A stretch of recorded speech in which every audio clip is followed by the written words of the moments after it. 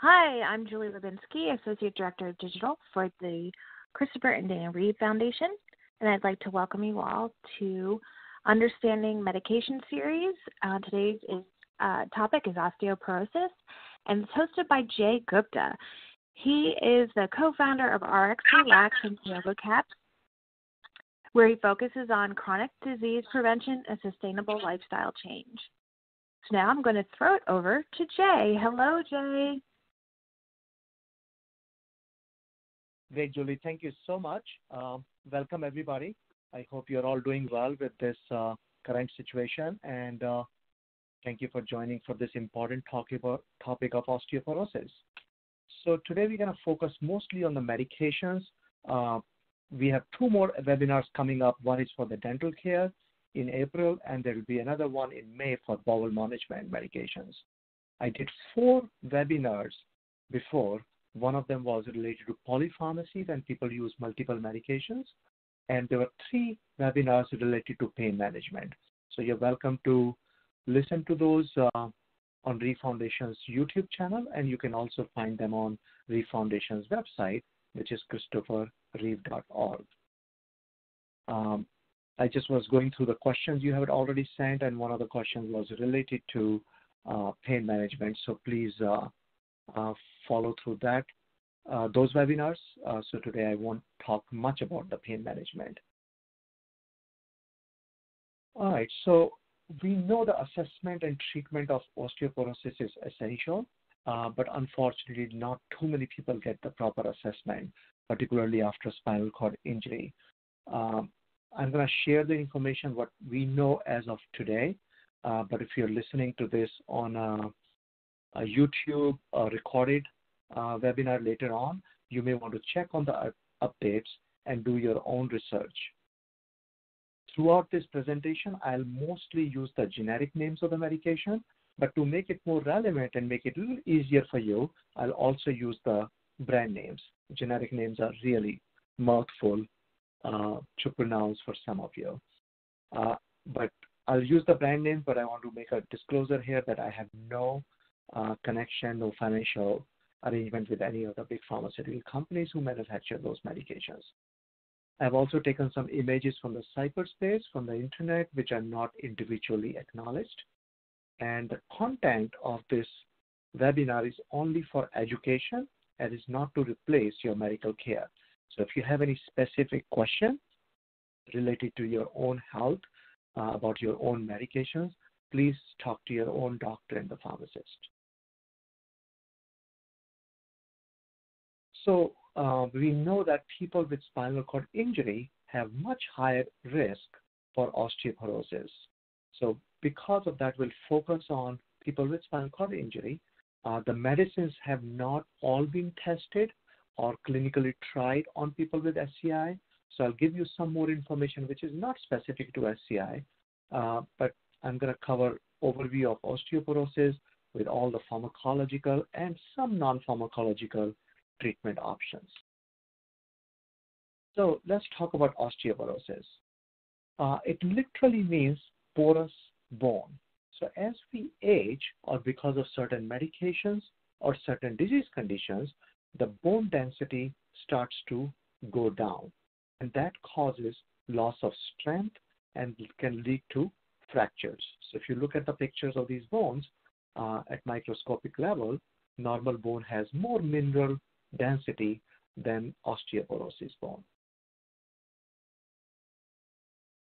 For human beings, it is said that bone density is supposed to be best around the age of 30, and after that, our bones start to degenerate very, very slow.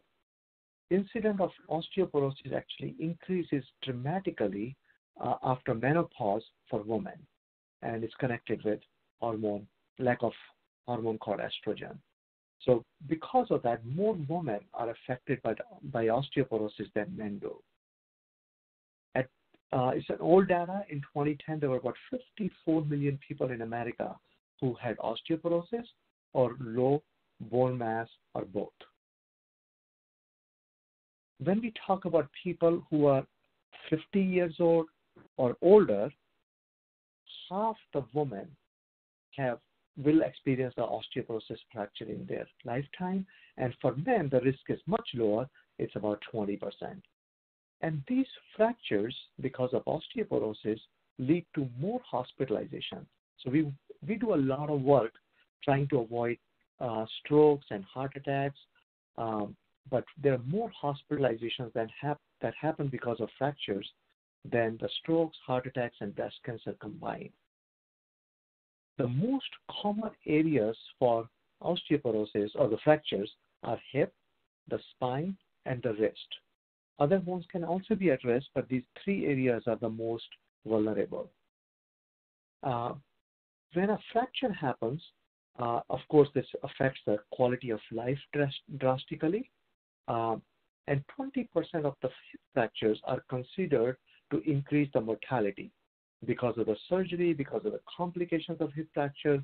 So we want to do everything possible to avoid the hip fractures. Unfortunately, 80% of those fractures were not tested or treated ahead of time, so that's why it's very important for us to be proactive and making sure that we are being assessed for the fracture risk. So for people experiencing spinal cord injury, osteoporosis is considered a secondary condition and it's an inevitable complication. So we'll talk about two stages of osteoporosis here. So first one is acute stage. So within 10 days after spinal cord injury, there's a rapid loss of calcium from the bones. And that rapid loss plateaus between 4 to 12 months and can take up to 2 years post-injury. And after that, the chronic stage. So I'm differentiating these two because the symptoms, the medicines we use are a little different in both the stages. In the chronic stage, the bone loss is more gradual. Some people who have paraplegia, who might gain some movements in their arms and trunks, they start to use them more. So the bone density might increase in arms and trunk in the upper body. The net effect is 10 to 21% loss of bone by 10 years post-injury. So there's consistently gradual bone loss even after we plateau the acute stage of bone loss for people with spinal cord injury. Now, this is different for different people. So people with paraplegia, for example, might have higher risk of fractures than people with tetraplegia, because people with paraplegia are more active. They might be playing sports. They might be doing more activities. So let's talk about that a little bit more. So up to 50% of people with chronic spinal cord injuries may experience fractures that result from a fall. So it can happen with some trauma, or it can also be without trauma. Of course, we know it will reduce the independence and it will cause daily activities of daily living might be adversely affected because of those fractures. After the fracture, you might need a new mobility device or modifications into the devices as well. With a complete spinal cord injury, more likely to experience fractures than incomplete spinal cord injury are people with who have no experience of spinal cord injuries. We just talked about paraplegia. Because of the higher level of function, people might experience more fractures than tetraplegia. Most common areas of concern would be whole skeletal system except the skull. The lower extremities are most affected, followed by pelvis and the arms. So I'm just going to highlight here the femur, which is the thigh bone. That's the largest bone in our body. And tibia is the shin bone, which is the second largest bone. So they are most affected bones with osteoporosis. So when it comes to diagnosing osteoporosis, mostly we use radiographic techniques like QCT or DEXA. So DEXA has become kind of a gold standard, but we have newer technologies available which can look at microscopic level to see there are two kinds of cells in the bone called osteoclasts and osteoblasts. So osteoblasts actually build the bone, and osteoclasts help with remodeling and the breakdown of the bones. So some activities go up and some activities go down depending on the injuries, depending on the medications we take, depending on the disease conditions we might have. So microscopically we can see those cells much better now, but even now the DEXA is considered the gold standard when it comes to fracture risk assessment. Now the mechanism how osteoporosis is caused with aging or because of neurological conditions or because of bed rest, they're still very different for people who have spinal cord injury. So we'll talk about that in a minute. Most people with SCI, they experience hypercalciuria. So it is high level of calcium which is released in the urine. So that creates an extra burden for the whole urinary system as well, for the kidneys. So hypercalciuria happens 10 days after following spinal cord injury, and it peaks during 1 to 6 months post-injury. So the bones start to break down because of the osteoclastic activity in acute stage of injury. So we are going to talk about acute and chronic stage now.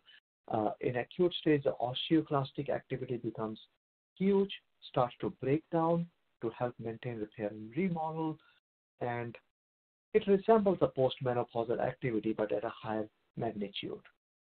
It also can possibly cause hypercalcemia. So that means there's high level of calcium in the blood as well. So not just urine, but the blood also has high level. And when the high level of calcium is in the blood, that reduces the production of PTH, which is a parathyroid hormone. So parathyroid gland is actually in our throat next to the thyroid gland, which helps in managing the calcium level in our body, and it is an indicator of the bone health as well. So because of lack of the movements in the body and other factors related to spinal cord injury and the muscle weakness, the bone loss also continues to happen in acute stage. There might be less absorption of calcium from the GI tract during this stage as well. The chronic stage, which is considered after 1 year of injury, the PTH, the parathyroid hormone level, actually increases. So I'm mentioning this here not to make it complicated, but just because we have a medication which increases the PTH level, I just wanted to highlight this difference here. So when the PTH level increases, that can cause loss of more calcium, and we might need to supplement the person with calcium at that stage. In chronic stage, also, there's increase in bone mineral density in upper extremities, particularly for the people who have movements in the upper body. So when we start to move the body and we are doing some weight bearing exercises, we are listening to the recommendations from the physical therapist, we are engaged in those activities, the bone density starts to increase. So vitamin D and calcium, we'll talk more about it a little later, but vitamin D deficiency is actually increased in people with SCI. It could be just because of the injury. It could be more because people become more sedentary and they're not exposed to direct sunlight. So bone loss, we know, can happen because of spinal cord injury, but there are a lot of other secondary causes as well. So we don't want to exclude those, because when we're trying to build the bones again, we want to probably minimize those secondary causes which can contribute for bone loss. So some of the disease conditions. So this slide has most of the disease conditions which can cause bone loss. Hyperparathyroidism, hyperthyroidism, so too much thyroid hormone, thyroxine, vitamin D deficiency, hypogonadism, so less activity, endocrine secretions from the gonads, sexual glands. Some of the neurological disorders like Parkinson's disease, multiple sclerosis, stroke, rheumatoid arthritis, lupus, ankylosing spondylitis. So I'm not going to read the whole list. So you can go over these diseases. So those diseases also need to be managed much better so that they are not contributing towards the bone loss, towards the osteoporosis. If you want to listen to more details, you want to read more about those, you can go to National Osteoporosis Foundation website, which is nof.org. This, as a pharmacist, I see more often. So there are a lot of medications out there. This is just a synopsis of, like just a summary of major medications which can cause bone loss, particularly when they are used in higher doses over extended period of time. So if you take any medication, which most people nowadays do, particularly after spinal cord injury, maybe review your medications with your doctor and the pharmacist to make sure which of those medications might be contributing to osteoporosis and which medications can be actually tapered off or discontinued while not harming your body with other diseases. So some of them I want to just quickly highlight is aluminum-containing antacids. So you might be choosing those over the counter. Proton pump inhibitors are also over the counter. So medicines called omeprazole, the brand name called Prilosec, Prevacid, Nexium. So these are really the worst offenders in general public. They reduce the absorption of a lot of minerals in the body, including calcium. Some of the antidepressants, some of the anti-seizure medications, you might be taking steroids like glucocorticoids for pain management. So all these medications unfortunately contribute to bone loss. So let's jump up into the treatment modalities now.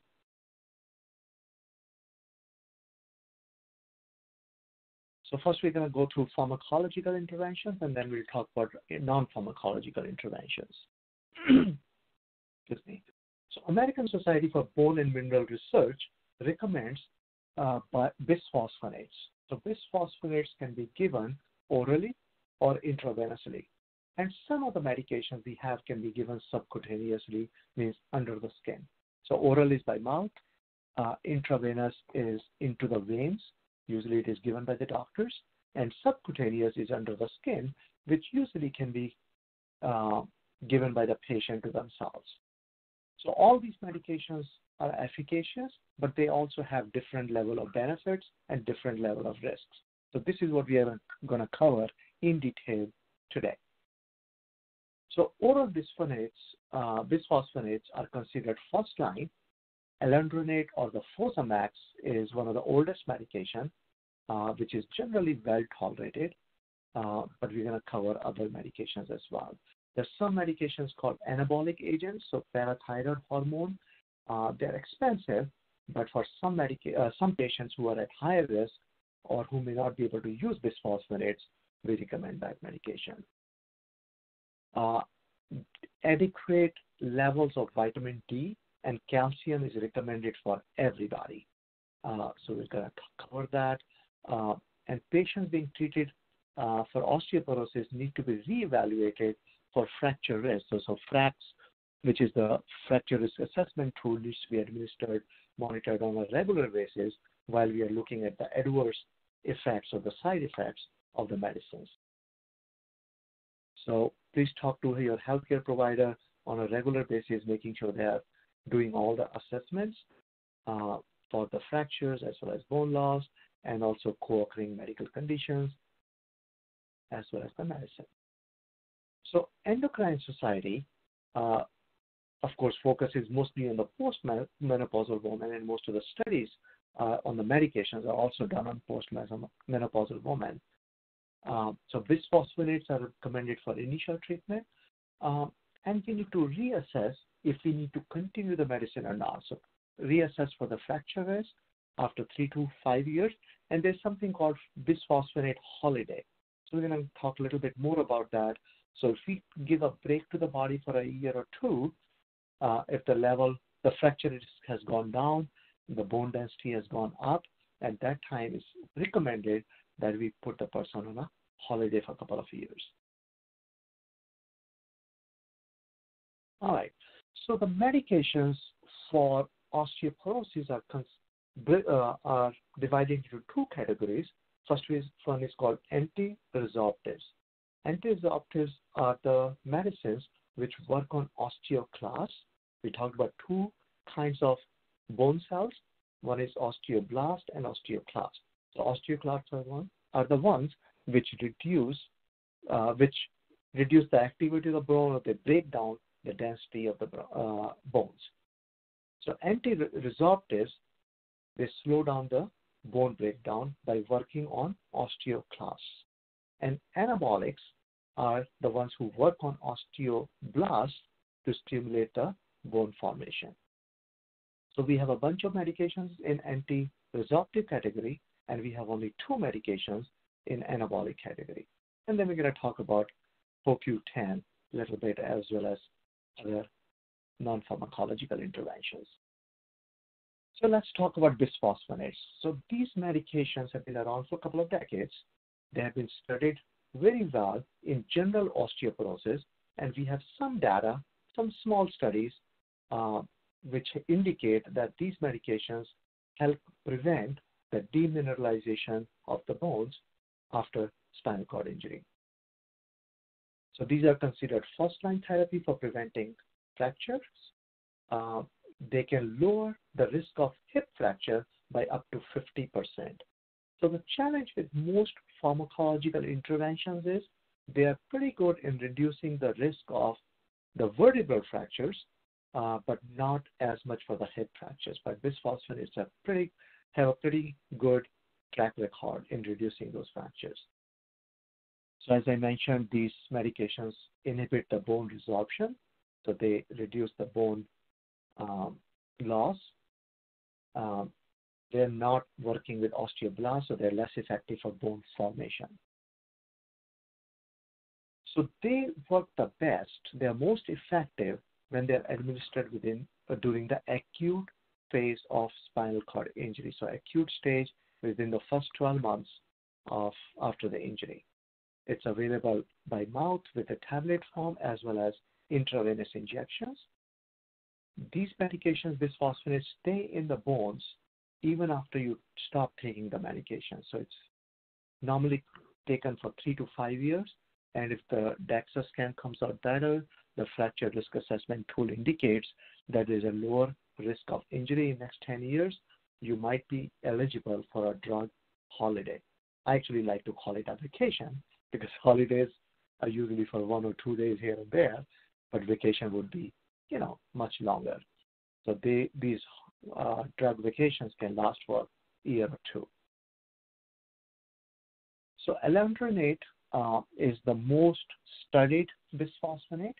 It has been found to be effective in preventing bone loss in people with spinal cord injury. It needs to be initiated soon after the injury. It is usually given in a dose of 70 milligram tablet once a week. So 70 milligrams once a week, so people will pick a day, and it's supposed to be given every week on the same day. The 2-year course of daily alendronate also was shown to prevent the ongoing bone loss in people after spinal cord injury. So mostly, I have not seen a lot of people taking 10 milligram a day. So 10 milligram a day, Fosamax is equal to 70 milligram tablet a week. So people who experience more side effects of the medicine might want to take 10 milligram a day instead of taking once a week. But it just creates more pill burden on a daily basis. So most people don't like to take it every day. So there are a couple of cautions, something very, very important to remember. If you have been prescribed this medication, you have to take it first thing in the morning. And there are many reasons for that. So let me explain those. So it needs to be taken first thing in the morning with at least 6 ounces of plain water, not the mineral water, not with your coffee or tea, not with juice. And it needs to be taken at least 30 minutes before any food or beverages.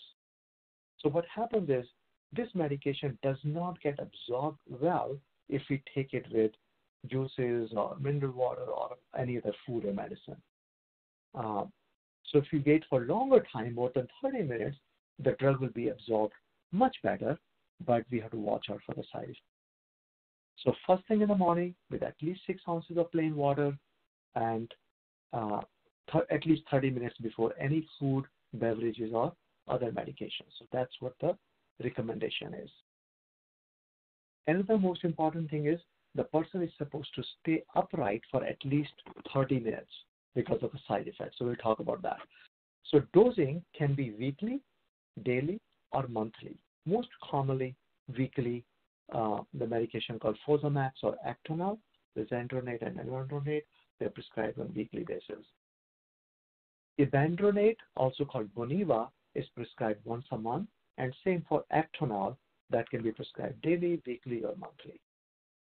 The most common side effects because of which people stop using bisphosphonates are related to gastrointestinal tract. So GI side effects are esophageal irritation, that means the food pipe might feel irritated. It can cause abdominal pain, can cause diarrhea, upset stomach, and heartburn. This medication group can also cause musculoskeletal pain. So you might already have pain related to spinal cord injury, but you have to watch what the medication might be causing the pain as well. These medications are associated with jaw osteonecrosis. Means osteonecrosis literally means death of the bone, but what these medications do for the jaw, very rarely that the gum may not be covering the whole bone jaw. So part of the jaw might not be covered with the gums. And it may also cause atypical thigh fractures.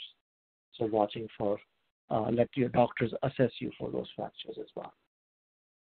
So it needs to be avoided if a person cannot sit upright or for at least 30 minutes after taking a bisphosphonate, or the person has a swallowing disorder. Also, the person's blood level of calcium has to be normal. So if person has hypocalcemia, means less calcium in the blood, this medication needs to be avoided or needs to be given a calcium supplement while taking bisphosphonates. This is also not recommended for people who have kidney disease. There's a medication called RxRelax or zoledronic acid, which is given intravenously only once a year. So when this medication came out, this was very, very exciting because people don't have to take a medicine every week or every month or even once a day. And another one, which was Boniva 3-month injection. So every 3 months, Boniva can be given. So this definitely improves the adherence, the compliance. It's also very, very convenient for people. Unfortunately, those injectables have much higher risk of side effects.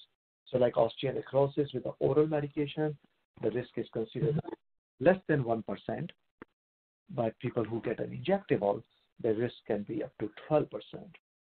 There's also a high risk of kidney failure and musculoskeletal pain. With the oral tablets, you can stop taking the medication if you have the side effects, but unfortunately, once you get a RxRelax injection, it's going to last for about a year. You cannot, take it out from the blood. So somebody had asked that question of RxRelax. I just wanted to highlight that, remember the side effects and maybe reevaluate with your doctor if you are experiencing any side effects or decline in kidney function. So there was a study done for veterans, specifically for people with spinal cord injury in 2014. The study was done in people with osteopenia, which is like people don't have osteoporosis yet, but they're borderline, and also with people with osteoporosis. Oral bisphosphonates were the most frequently prescribed medication in this group. People who stopped taking the medication was mostly because of abdominal pain. That was the main side effect. The GI side effects were the most common side effects experienced by this group. Most people did not opt for the drug holiday. It occurred in 14% people, and there were no cases of osteonecrosis. So it is definitely a risk factor, osteonecrosis for the jaw, but it was not found in this study. And there was also no case of atypical there was one case of a typical femoral fracture, but that could not be confirmed. So I'm not saying that the side effects will not happen, but we need to monitor that. The second category of medications which I want to discuss is called SERMs, S-E-R-M, Selective Estrogen Receptor Modifier. These group of medication also slows down the breakdown of bones, so they work with osteoclasts. So in this category, we have only one medication called raloxifene or Evista. So this medication is used in prevention and treatment of osteoporosis in postmenopausal women at high risk of breast cancer who cannot use a bisphosphonate or another medication we're going to talk about in a few minutes called denosumab. This is also recommended for younger women who are less than 60 years old who are at a higher risk of vertebral than hip fractures. So remember I mentioned that most medications besides bisphosphonates actually help with the vertebral fractures but not hip fractures. So this medication will work more for the vertebral but not for hip fractures. Also, the postmenopausal women who have corticosteroid-induced osteoporosis are not able to take the bisphosphonates or other medications. So this medication is reserved only for that category of people. So this medicine also may reduce the risk of breast cancer. Again, has been studied only for people, women who are postmenopausal. This medicine is not usually given or not recommended for people with spinal cord injury because this medicine can cause risk of thromboembolism. That means a blood clot can happen and travel to other parts of the body, which is already a risk factor after a spinal cord injury. The next category of medication is called calcitonin. So calcitonin nasal spray was available in the two brand names Fortical and Niacalcin. So it is used in conjunction with calcium and vitamin D supplementation to treat bone loss in women with postmenopausal osteoporosis. So usually this is given postmenopause at least after 5 years. So it's not effective if it is given after menopause within first 5 years. Definitely not a first-line drug, and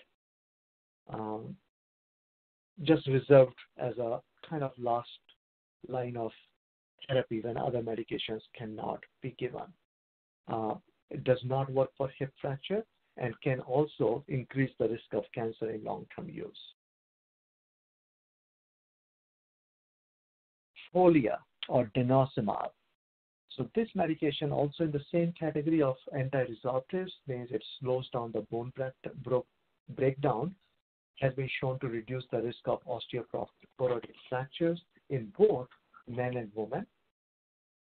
It is a subcutaneous injection. So this injection goes under the skin, just like insulin, but is given only once every 6 months. So only 2 injections in 1 year. It's not the first line. It's given to people who cannot take a bisphosphonate, or for those who bisphosphonates may not be working. Also, it is much safer for people with reduced kidney function. It's not recommended for people with stage 5 kidney disease or people who are dialysis, but it is still better for people with reduced kidney function. The effect, once you give a shot, the risk factor for fracture might be maintained for up to 2 years even after we discontinue the therapy. Jaw osteonecrosis was higher than bisphosphonates. This is what we found in the research studies. Up to 1.7% patients can experience jaw osteonecrosis.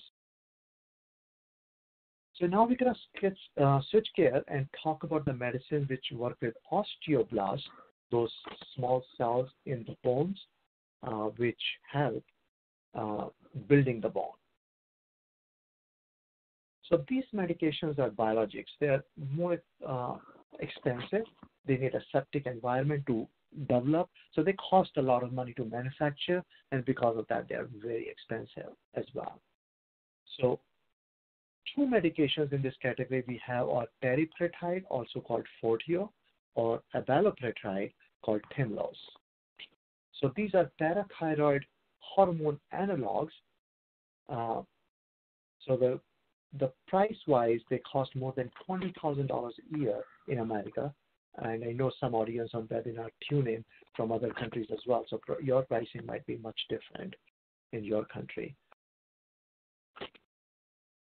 So this treatment is reserved usually for postmenopausal women with high fracture risk and only for those who have failed or cannot use other drugs. It's recommended that we don't use these medications for more than 2 years. It's a daily subcutaneous injection. If this has been prescribed for you, the most important thing to remember is if you forget the injection one day, do not try to catch up. So that means you cannot get 2 shots next day if you missed today's dose. So just forget it and moving on. And I'll share a tool with you which will help you remind taking your pills on a regular basis through an app. So teriparatide, the Forteo, is the older medication in this category. It needs to be used with caution in moderate kidney impairment, and it can cause leg cramps. The Tymlos came, I think, just about 2 years back, and it has kind of a wide variety of side effects, which includes abdominal pain, orthostatic hypotension, which means if you suddenly get up, your blood pressure might suddenly drop, dizziness, fatigue, headache. So watch out for the side effects. And I also strongly recommend for every medication, but particularly for these medications, if you're taking them and your pharmacist gives you a medication guide, a couple of pieces of papers which come in the bag, please read those so that you can be more educated about the possible side effects and can have a more educated conversation with your doctor or the pharmacist about reducing those side effects. Injection site reactions are also more common with Tymlos. The next category of medicine in anabolics is sclerostin inhibitor. The good thing about this category of medication is that it works on both building the bones as well as slowing down the breakdown of the bones. So it works with both osteoblasts as well as osteoclasts. So this is the generic name called romosozumab. The brand is Evenity. I have never dispensed it in my practice because I don't think anybody was eligible for this medication. So this medication also helps with both vertebral as well as the hip fractures. It was found in a study to be better than alendronate-only group, studied in postmenopausal women with high fracture risk, and also in women who failed with bisphosphonates or cannot use other agents. So this is given as 2 injections every month for a year. So that means you get 24 shots in a year, and 2 injections are given on the same day right after one another. Person needs to be supplemented with vitamin D and calcium during the treatment because it's anabolic. It's going to build the bones. So if you don't have enough vitamin D and calcium, it's not going to help. This medication needs to be avoided in hypocalcemia and people who have heart conditions. So if there's a cardiovascular risk factors involved, it needs to be avoided. Some of the side effects are joint pain and increased risk of heart attack, stroke, and cardiovascular death. So just watching out for that. That's why these medications are serious medications. They can be very, very beneficial, but because of the risk profile, we need a prescriber to make a risk-benefit analysis with you and making sure that you take it and extract the most benefit from the medication and reduce the risk factors. These medications are possibly not effective after 5 years post-injury. So in the acute stage of injury, as well as 1 year after the injury, like in the chronic stage, but before 5 years, these medications are possibly going to be more effective. Let's quickly talk about supplements. So this supplement is, besides vitamin D and calcium, is the most popular, has been very well documented. A lot of people talk about it, and you might be even using it. So there are some publications, particularly in animal models, have been shown to reduce the bone loss, but it has not been studied in human beings. So coenzyme Q10 or CoQ10 is a natural antioxidant which is produced by the body. Okay, it's also available in our food items in small amounts, and is also available as a supplement. So level of CoQ10 decreases as we get older, and it can reduce with certain health conditions and medications as well. So it has been studied for heart conditions, for Parkinson's disease, for migraines, for statin-induced myopathy. Statins are medications for cholesterol, but the evidence is inconclusive, and American College of Cardiology and American Heart Association guidelines do not recommend CoQ10 at this time. From my perspective as a pharmacist, what I recommend is, if you feel like you want to start using CoQ10, please speak to your physician as well as your pharmacist, so they can monitor you for potential drug interactions. So when we take two medications, they interact with each other. So there's several cautions with several category of medications when you take coenzyme Q10. So thyroid medications, chemotherapy, the cancer medications, CoQ10 might blunt or amplify the effect of your blood pressure medication, your diabetes medication, but the most serious is that CoQ10 can make your anticoagulants, the medication which reduce the blood clot possibilities in your body, it might make them less effective. So if you're on Coumadin or aspirin to reduce the risk of blood clots, they may not work as good, thereby increasing the risk of blood clots. So watch out for that, and please discuss that with your doctor and the pharmacist. So some of the side effects are abdominal pain, rashes, diarrhea, nausea, dizziness, and loss of appetite. Not recommended in children and people who are pregnant or breastfeeding. Just a reminder for everybody, I'm not against supplements. I personally love supplements, provided we know how they work and what are their side effects. Unfortunately, these supplements are not approved by FDA, and they have not been as vigorously studied as the pharmacological have been studied. So with the pharmacological interventions, with the medicines, we know what is good about them and what is not so good about them. With supplements, the data is not very conclusive. So vitamin D and calcium, definitely recommended.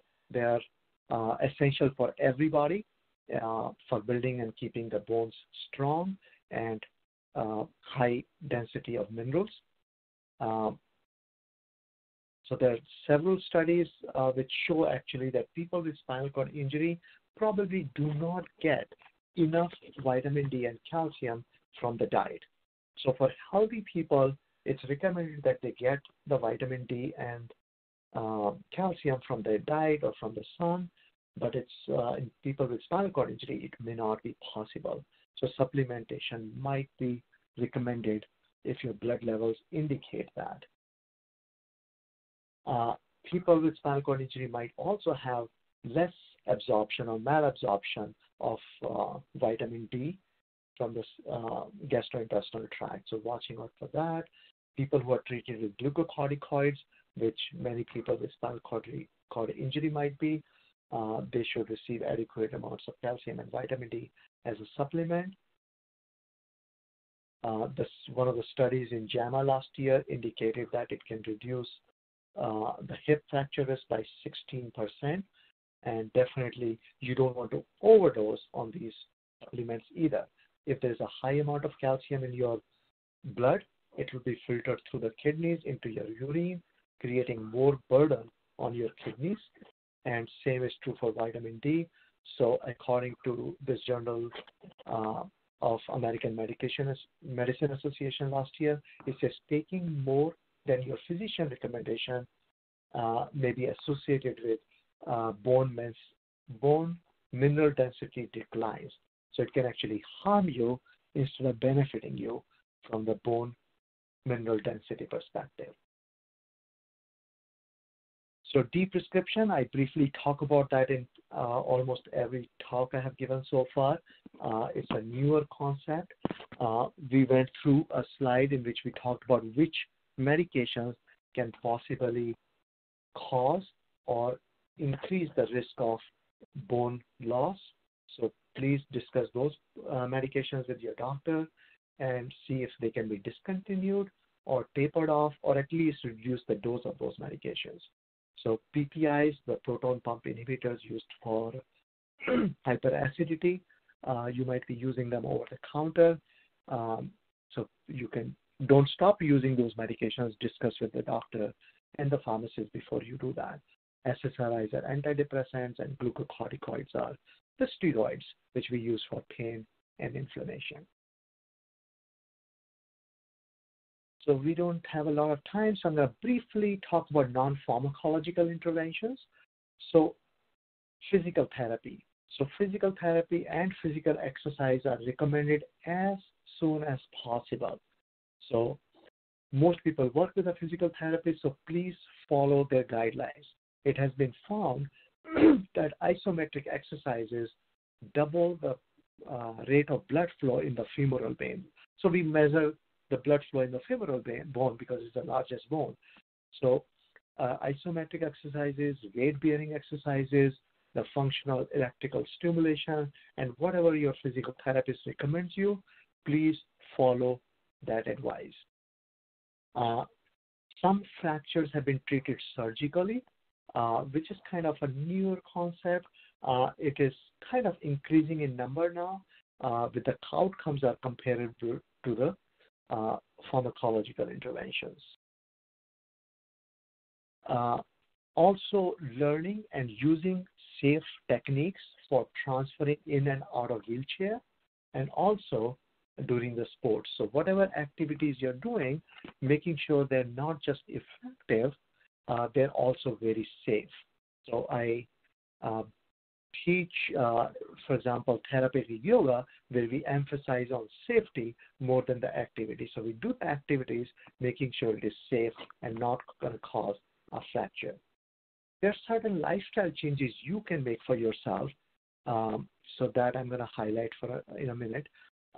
So smoking. Smoking is a known risk factor for osteoporosis. So if you're using tobacco products or smoking, if you can avoid it or at least use some pharmacological and non-pharmacological help, whatever your provider can help you with, please consider doing that. Drinks, hard liquor as well as the soft drinks, both are known to reduce the bone density.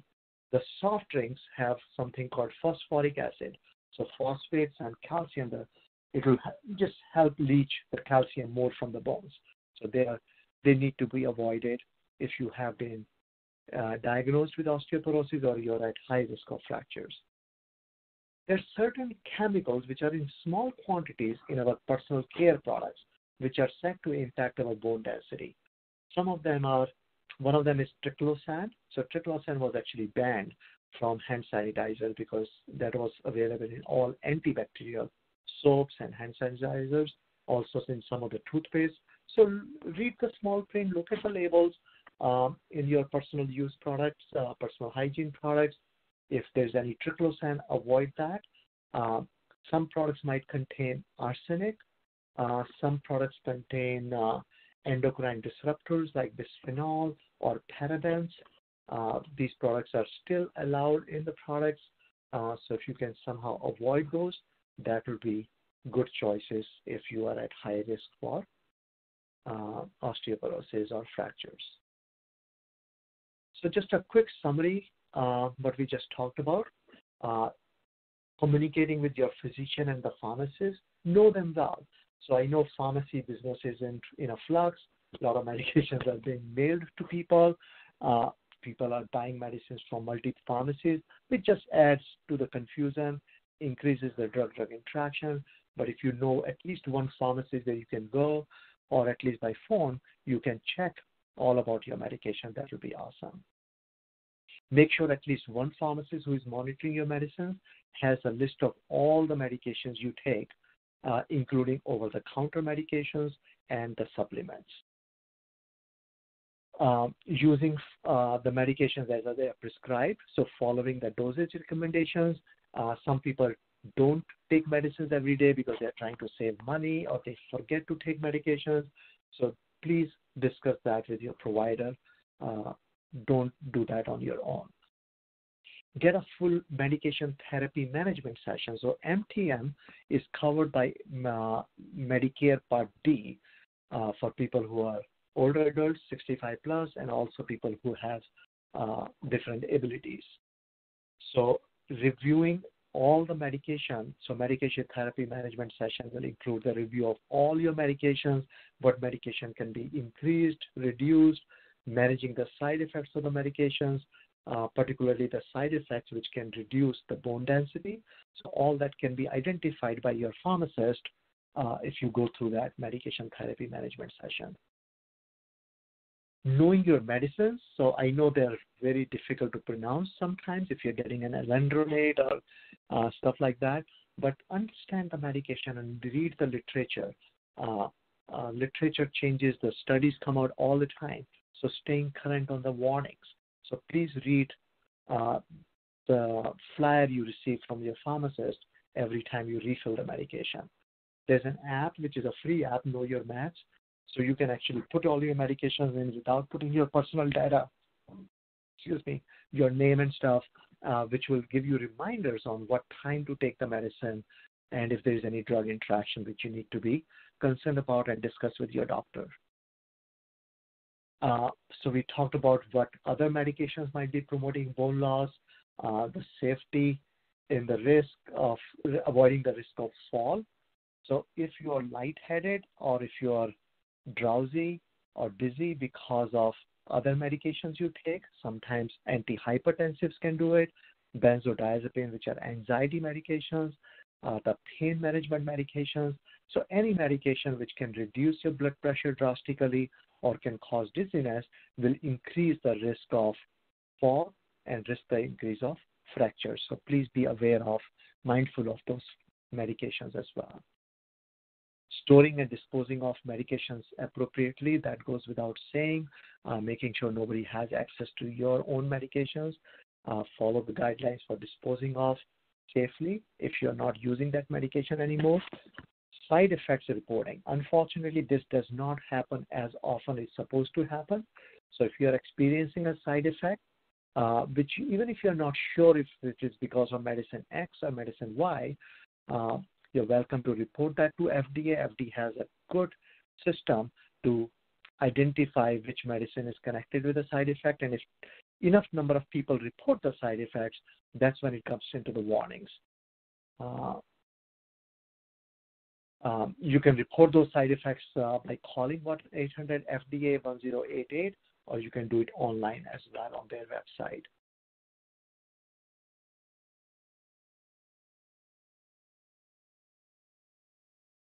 Okay, it seems my slides are acting out a little bit. And talking about non-pharmacological interventions. And we have a few minutes for your question and answer. And I really appreciate that you joined this call in this time. And I'm going to start taking the questions, so please start typing them. I'm going to start with the first one.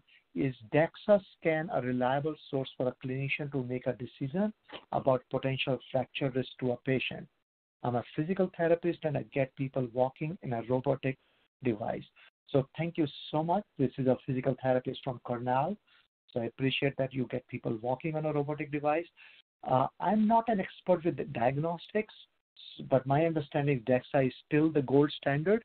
But besides DEXA, there's a whole risk assessment tool, FRAX, the fracture risk assessment tool. This is what the providers use to assess, just to predict the 10-year risk of fractures.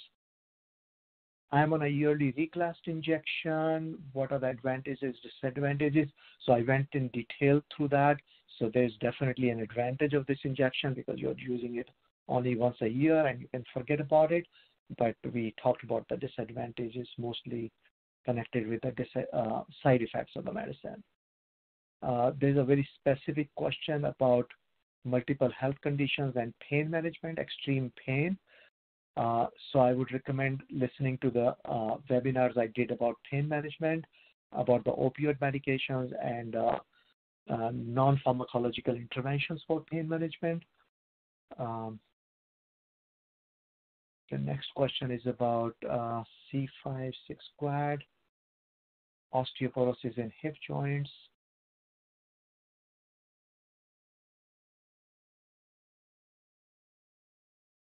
So that's a great question. So it's all about the medications we just covered.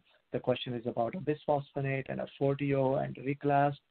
So I'm glad the person is getting better, and whatever options I just shared with you related to personal care products and non-pharmacological interventions, if you can add that, that hopefully will also help your slowing down the osteoporosis.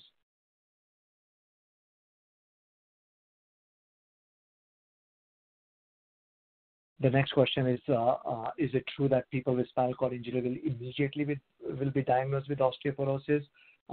So as we discussed in the beginning of this presentation, that's very normal that people will lose the bone density. So please discuss with your doctor, make sure that you have the diagnosis and the treatment properly. So our time is up. My presentation is giving me some warnings here. Julie, is it okay to continue with these questions, or shall we answer these questions later on by emailing them? If you have 5 minutes, you can certainly go over for 5 minutes. Okay, thank you, Julie. All right. The next question is about alcohol contributing to osteoporosis. There's not a lot of data, but the general data indicates alcoholic beverages and soft drinks contribute to osteoporosis. Are the side effects of a medication worth the benefits? I would recommend that having that discussion with your provider. Every medicine has side effects and adverse effects. So the biggest thing which the doctors do is taking a whole inventory of risk and benefits. So if the benefits are more than the risk, then yes, that's when the doctors are supposed to prescribe you medication, and I hope that's what your doctor does as well.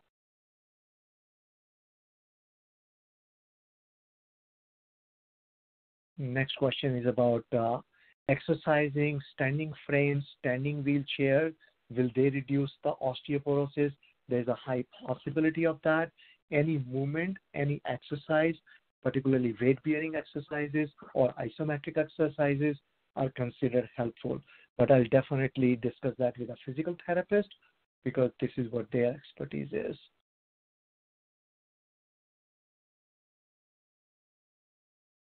I'm going to skip some of the questions which I have already covered in the presentation.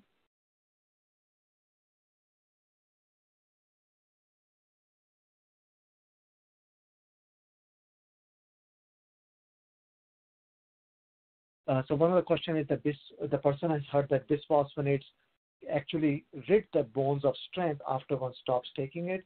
I have not heard of that. So once people stop taking the medicine, after 3 to 5 years, what I talked about, bisphosphonate holiday, that's a very common practice, but it depends on how your body responds to bisphosphonates. Sometimes we give a break from bisphosphonate because of the side effects of the medicine, but we might continue the person on another medication from a different category if the scans are indicating that bone strength has not come to normal or the acceptable level.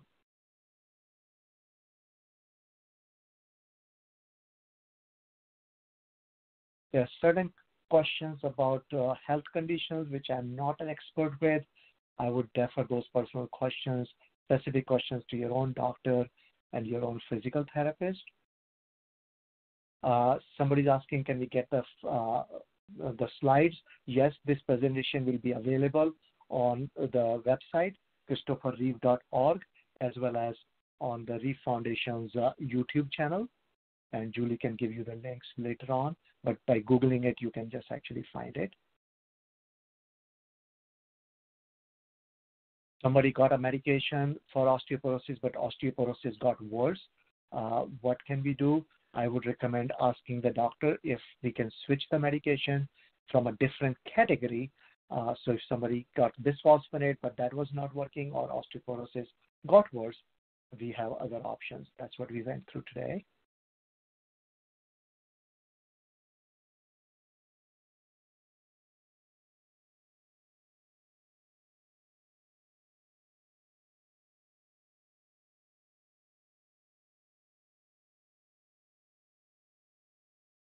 So thank you for your questions. It's amazing questions. I really, really appreciate those questions.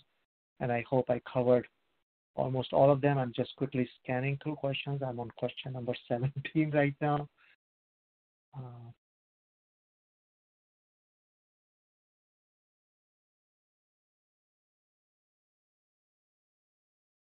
There's a question about hormone therapy. I'm going to skip over that as well. I would speak to an endocrinologist about the hormone therapy. It is very controversial to give hormone therapy just because of osteoporosis in postmenopausal women. That's why I went through osteoporosis medication, not about the hormones here.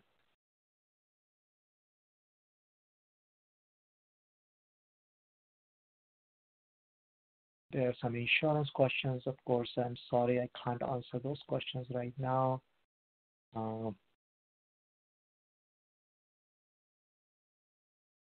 How can I get a copy of slides? So these slides will be available on the YouTube as well as Reeve Foundation website.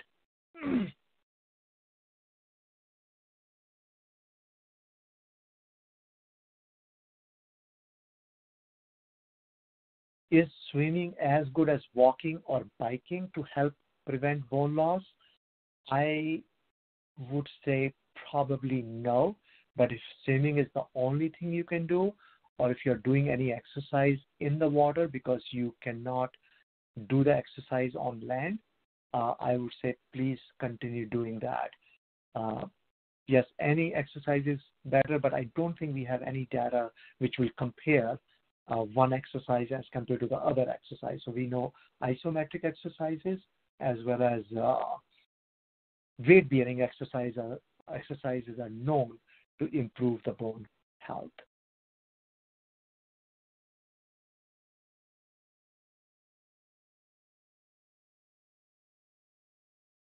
I have a very good question here. Racial differences, can that make any difference from one treatment to another? There is a possibility, but unfortunately, when we do the clinical trials, the large trials do not include everybody, so they are kind of biased to some extent. But of lately, in the last couple of years, we are doing a lot more genetic testing, and we are learning that some people are fast metabolizers or slow metabolizers of certain medications. So we are learning that medicines may or may not be as effective or might cause more side effects because of our genetic makeup.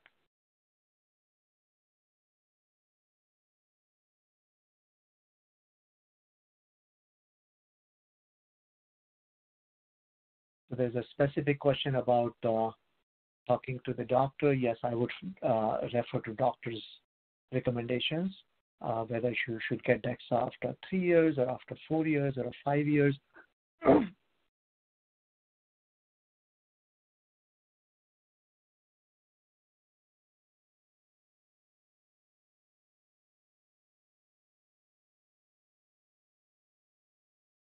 There's some more questions about hormones. I'm going to skip over that because we wanted to target osteoporosis today in spinal cord injury.